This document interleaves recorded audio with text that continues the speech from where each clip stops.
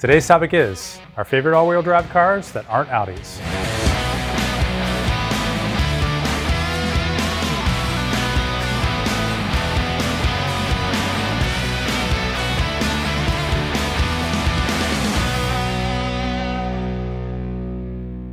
So we're going to kick things off with a nice practical choice, the W204 C300 4MATIC from Mercedes-Benz.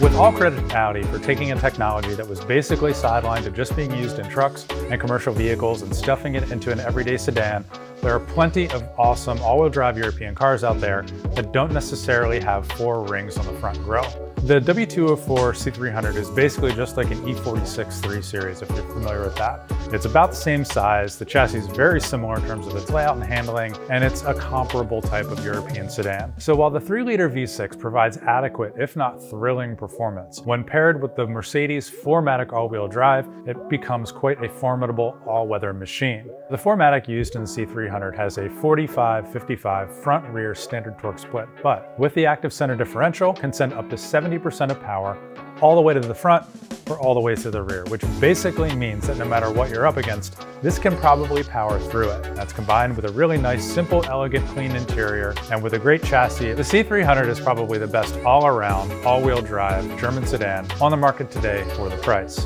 And with that, let's kick it over to our friends in Sweden.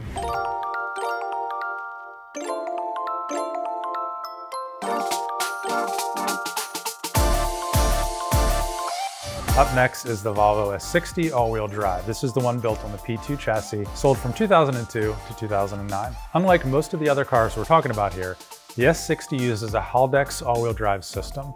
And I can hear you screaming right now, the Haldex isn't a real all-wheel drive system. Real all-wheel drive systems are full-time 4-wheel drive, like a Quattro. No.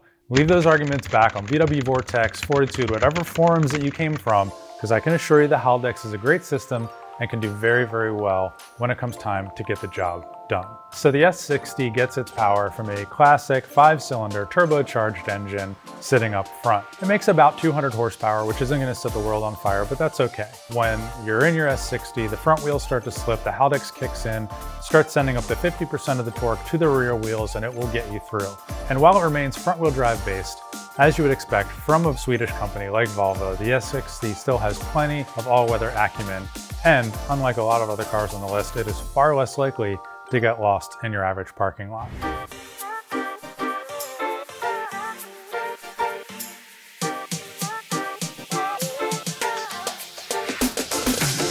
Back in the day, Audi went racing to prove that Quattro all-wheel drive was for more than just snow and ice. And if there's any company out there that already knew this, it was probably Porsche.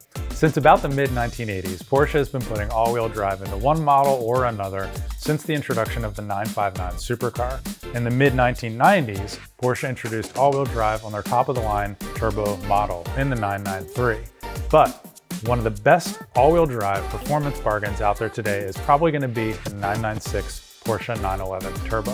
What's interesting about the all-wheel drive system on the 996 Turbo is that it's actually remarkably simple. It's a viscous coupling all-wheel drive system, which means it's totally passive and it's normally rearward biased. You hit the gas, the power goes to the ground. If the rear wheels start to slip, the synchro coupling will lock up and it will begin to send power forward. So as simple as it is, it works. The 996 911 Turbo makes about 415 horsepower, 415 pound-feet of torque. That'll get you to 60 miles an hour in just 4.1 seconds, which for a car that's basically 20 years old is not bad at all.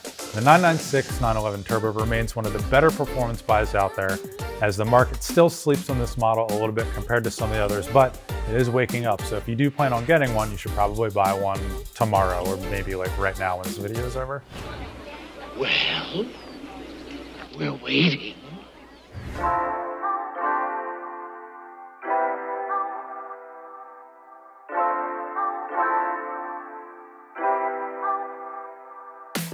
Maybe you want a Porsche, but maybe you want to carry more than one passenger and maybe 2 pieces of luggage. And for that, you're probably going to want to look at something a little bit bigger.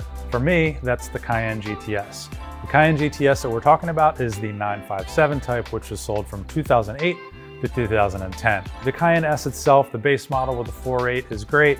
The turbo's crazy fast, but the GTS, with its aggressive body kit, rowdy exhaust, bigger wheels, and lowered suspension, the GTS is definitely the party animal of the bunch. The GTS is a 405 horsepower naturally aspirated brute that can do 0 to 60 in 5.7 seconds with an optional manual transmission. Just because it's more biased towards on-road performance and handling doesn't mean it can't get the job done off-road either. The GTS, like all other Cayennes, has the Porsche Traction Management all-wheel drive system, which is an active center differential and a 38/62 front-rear torque split right out of the box. The GTS is probably not going to be as capable off-road as a lot of the other Cayenne models for a variety of reasons. Chances are you're going to spend a lot more time going to the mall or on the way to work than you are going to spend on off-road trails. And so because of that reason, the GTS really is the most practical all-wheel drive SUV that you could ever purchase. Really, it's 100% practical. Sarcasm? You think?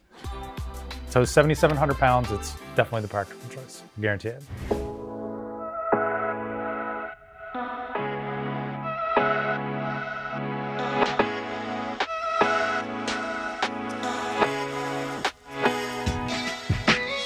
Well, let's bring things back down to earth with the Mark 7 Golf Sport Wagon 4Motion. 4Motion is Volkswagen's brand name for Haldex all-wheel drive, which we already talked about on the S60. The big difference here is that the Sport Wagon is a very new car and it uses a more advanced Haldex system on it. Sport Wagon is based on the MQB platform, which is the exact same thing as the Mark 7 GTI and the Golf R, which means any of the upgrades or any of the things you might do modification-wise to one of those cars can be done to the Sport Wagon, and it's just as capable. So you have turbocharged power, available 6-speed or DSG transmissions, and they even sold a Golf R version of the wagon in Europe.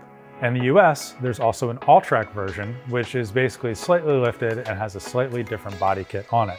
Sadly, the Mark 7 Sport Wagon is discontinued in the United States. But while there is no word whether or not the Mark 8 Golf will be offered in the sport model version, there's still plenty out there on the used market as they were sold in the US from 2017 to 2020.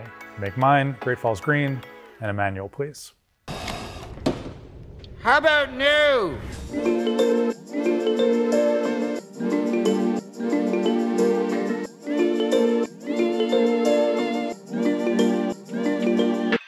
So needless to say, we can never leave out BMW when it comes to talking about all-wheel drive cars that aren't Audis.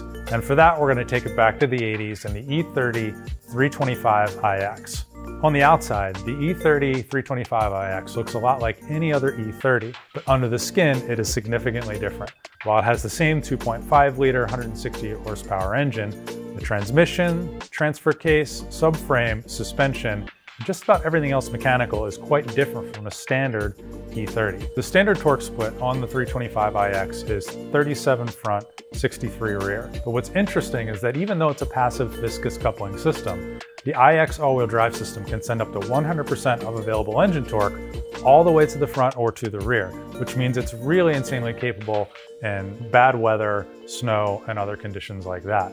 If there is any downside to the 325iX, it's that it's fairly rare. They really didn't sell a whole lot of these cars. So if you do have one, finding spare parts could be hard to come by.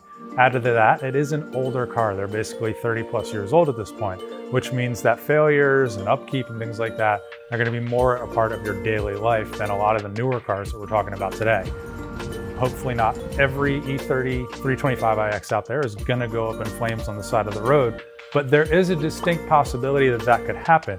You never know. And for that, we're going to move on to a little bit more modern car from BMW. That's probably a better choice.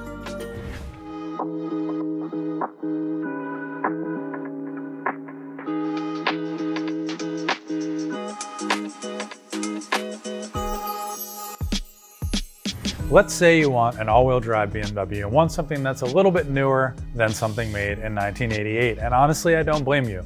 Daily driving, old cars, for me, that ship sailed quite a long time ago.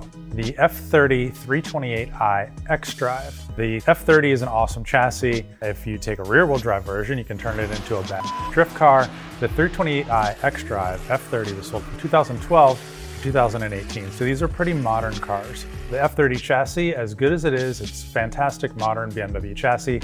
It is worth noting that the N20 engine that comes in the car can be a little trouble prone. That's not to say it's a bad engine, but you do want to get one that's had all the appropriate updates done, or you may want to get ready to do some DIYs on the car. We do have those covered for you. It probably is going to include timing chains, just to warn you, but don't let that deter you. Ultimately, this car is a very good modern all-wheel drive sedan. Speaking of all-wheel drive, the BMW xDrive system is actually a very, very good, very advanced system. It uses an active center differential and has a 40-60 front-rear torque split.